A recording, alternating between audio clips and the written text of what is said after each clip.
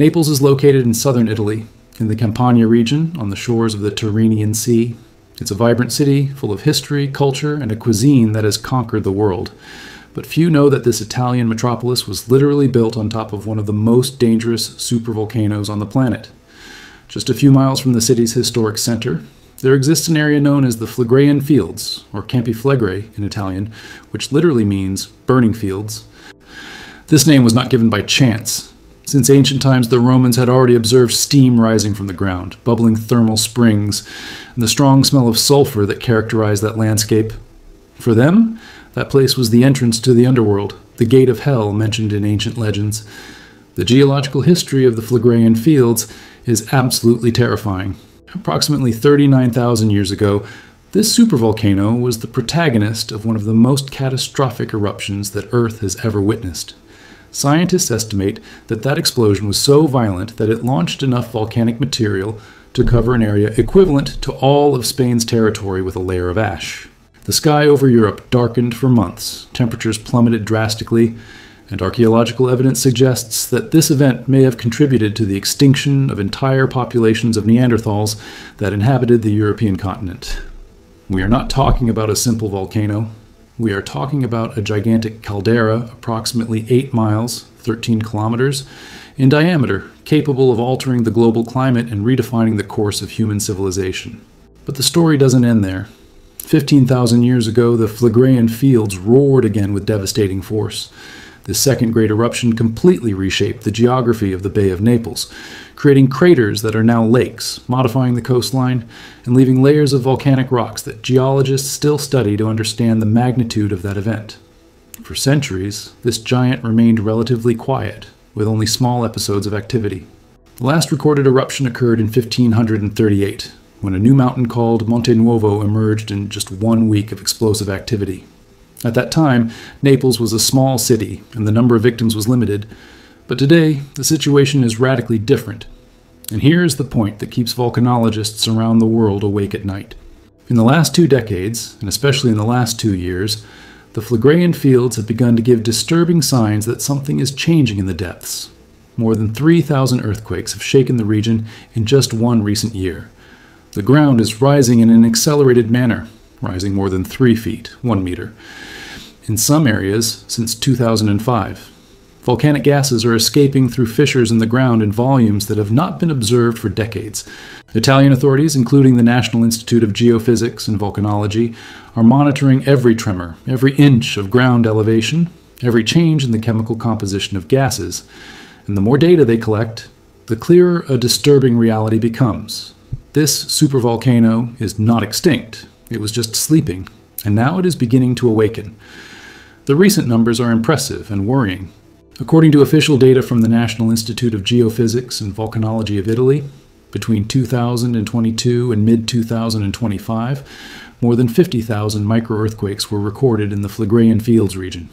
Many of these tremors are so small that people don't even feel them, but high-precision scientific instruments can detect them. And here is the alarming detail. The majority of these earthquakes are occurring at very shallow depths, around 2 to 2.5 miles, 3 to 4 kilometers below the surface. This means that the seismic activity is not happening in the depths of the Earth's mantle, but right there, practically underneath the streets, houses, and buildings where millions of people live their daily lives. On the 30th of June, 2025, something unprecedented happened. An earthquake of magnitude 4.6 on the Richter scale shook the region, becoming the strongest tremor ever recorded in the Flegreian Fields since modern monitoring began. Windows shattered, cracks appeared in walls of old buildings, schools needed to be evacuated temporarily, and thousands of residents ran to the streets in panic. Many families spent the night sleeping inside cars or in emergency shelters, afraid that their homes could collapse if another tremor occurred. For those who live there, each tremor carries a terrifying question. Is this just another common seismic shock?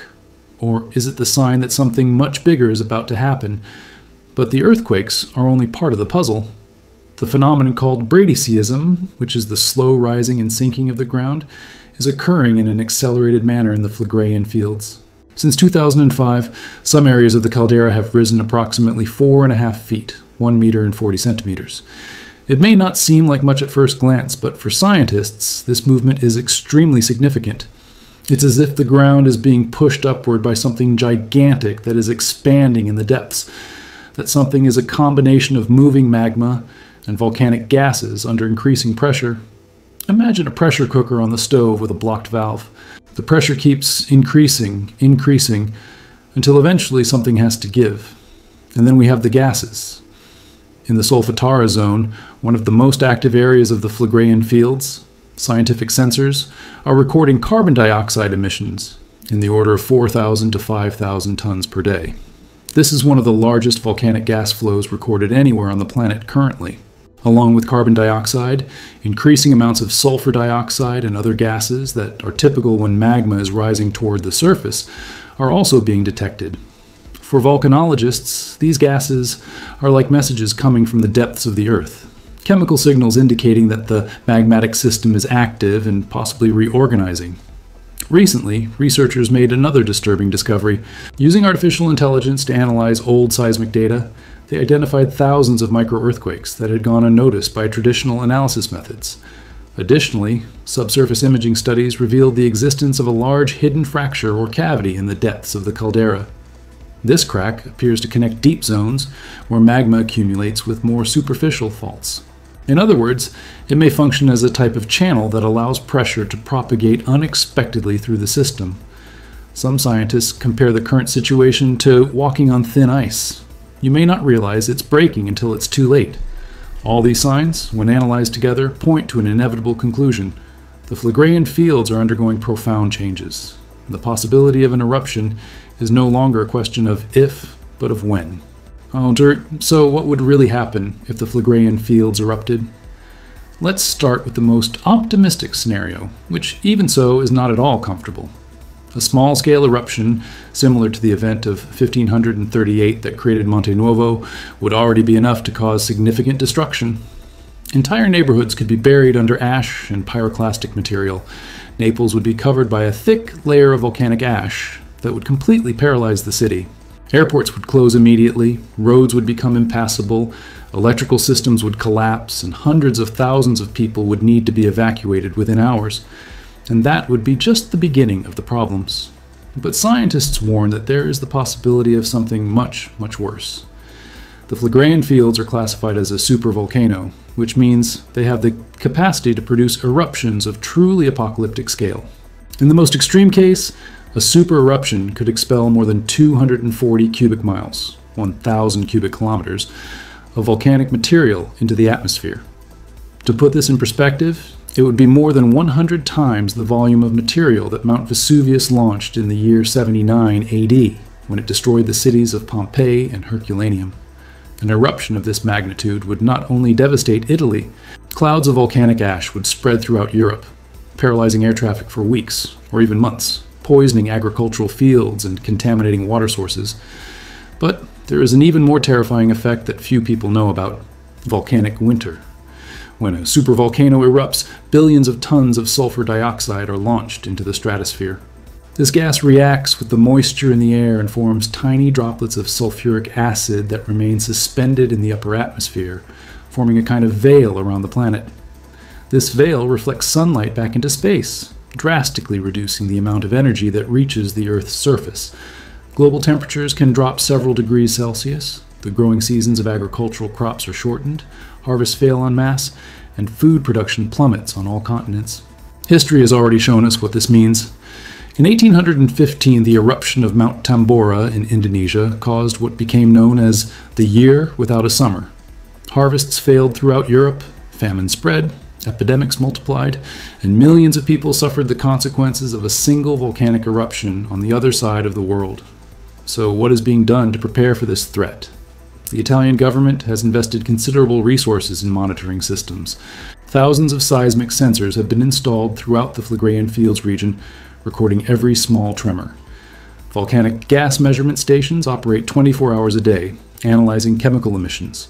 Satellites in orbit measure with millimeter precision any elevation or sinking of the ground.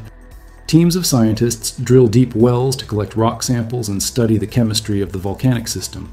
Civil protection authorities have developed detailed evacuation plans to remove up to 500,000 people from the highest risk zones if necessary. And now I want to hear from you. What do you think about this situation? Is humanity really prepared to face a supervolcano eruption? And if you want to continue exploring the mysteries and hidden forces that shape our planet, don't forget to like this video, subscribe to the channel, and turn on the notification bell. That way you won't miss any new content that's coming. Because one thing is certain, Earth still has many stories to tell, and we'll be here to share each one of them with you. Until the next video,